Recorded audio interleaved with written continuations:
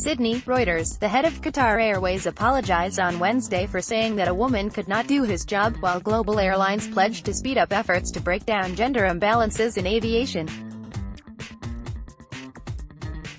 Qatar Airways chief executive Akbar said his remarks at the closing of a global airlines gathering on Tuesday had been intended as a joke and taken out of context.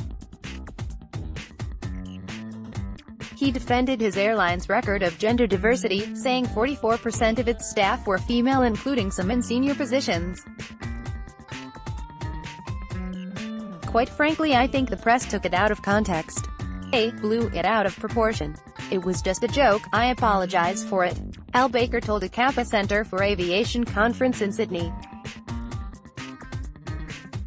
Asked on Tuesday about female employment among Middle East airlines and why his job as CEO could not be done by a woman, Al-Baker had said, "Of course it has to be led by a man because it is a very challenging position."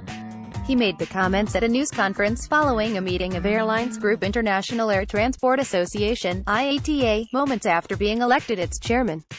The remarks drew criticism on social media. The issue of gender imbalance in aviation was a hot topic at the three-day annual meeting of IATA, only 6 of whose 280 member airlines, or 2%, have female chief executives. Al-Baker later said Qatar Airways was the first carrier in the Middle East to have female pilots.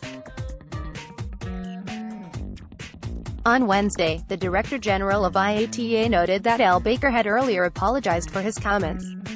But the immediate reaction illustrated that expectations for change are high.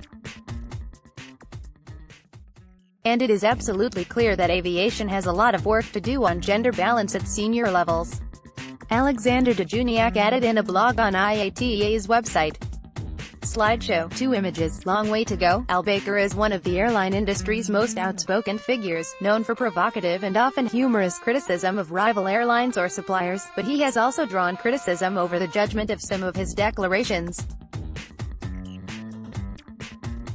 In 2017, he apologized after calling U.S. flight attendants grandmothers during a trade row with U.S. airlines, prompting an airline union to accuse him of sexism and age discrimination. In 2014, Qatar Airways defended policies on pregnancy and marriage for cabin crew after coming under fire over working conditions in the conservative Gulf Emirate.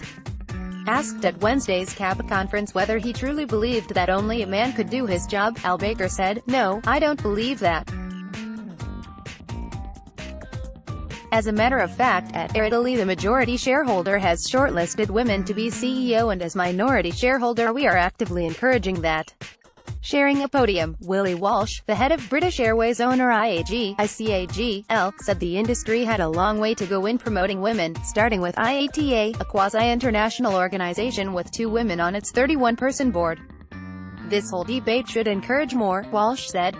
"If you look at the board, it is predominantly middle-aged white men from Europe. We have more diversity on the board now than we have had for a long time, and we have to strive to improve that situation." Al-Baker pledged to bring more women onto IATA's board, but said there had been few applicants. Board members must be a CEO. IATA says just 3% of airlines have a female leader. Delegates said seats are also divided up by region, meaning some national airlines may have to release influential board seats to favor a female candidate from their own region, but a woman in one region could not benefit from a vacancy in another. Bridging the gap at senior levels will not be simple, Dejuniak wrote. The gender row comes amid a deeper debate about whether airlines based on different national social models, recruitment policies and wage structures can compete on equal terms. U.S. and some European airlines have accused Gulf carriers of unfair competition based on subsidies and social policies, but Walsh, whose group counts Qatar Airways as a shareholder, said he believed Gulf airlines competed on an equal footing.